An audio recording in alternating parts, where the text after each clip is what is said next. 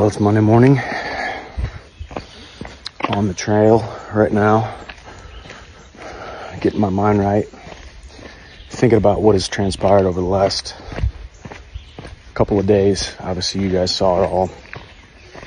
Got the rug pulled out from underneath me at the last possible moment.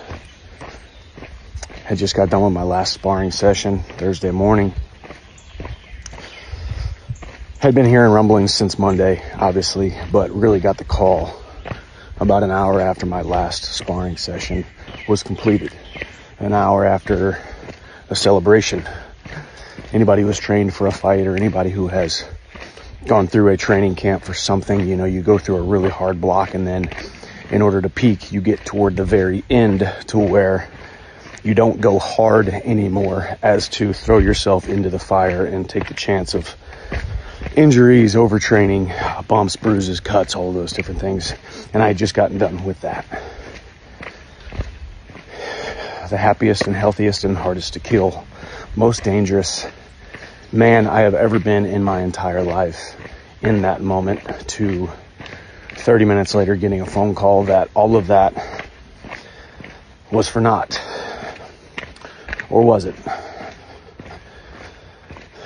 Reminds me of the story about the man at the bottom of the hill, where God comes to him in a vision and says, I need you to push this rock. And the man pushes it and pushes it and pushes it. His shoulders are bleeding, his hands are bleeding. He is dead dog, tired, exhausted. Finally quits and looks up and said, God, why would you tell me to push this rock up the hill if you knew I wasn't going to be able to do it? And he said, son, you misunderstood what I said. I didn't tell you to push the rock up the hill. Just because the rock was at the base of a hill doesn't mean I was telling you to push the rock up the hill. I was just telling you to push the rock.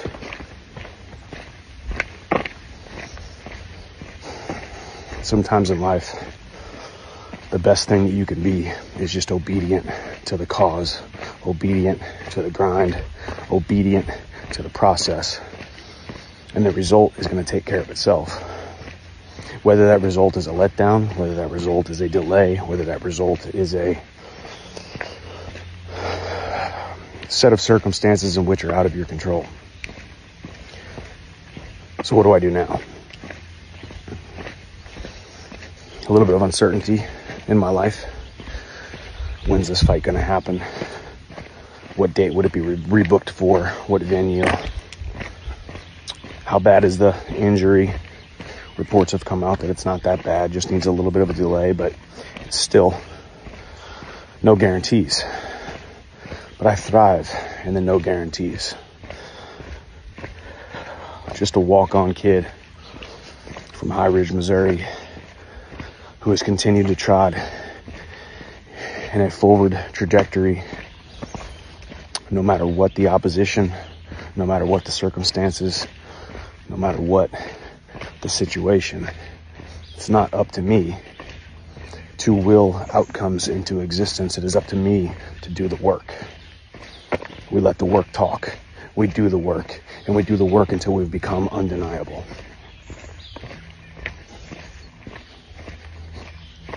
Don't you dare disrespect me by feeling sorry for me.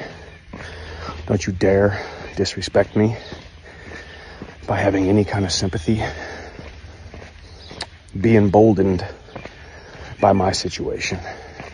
Be emboldened by my steadfastness and my immovability of hitching my dreams to a shooting star and continuing to move forward.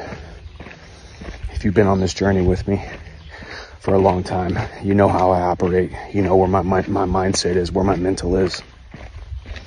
And it is nowhere near down in the dumps. I am emboldened by this test, and this test ain't done yet. And this test shall turn into part of my testimony. So we keep moving forward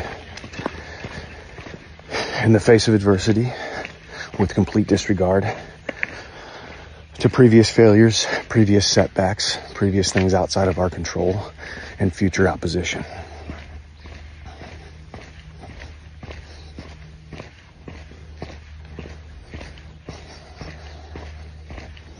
I love you guys.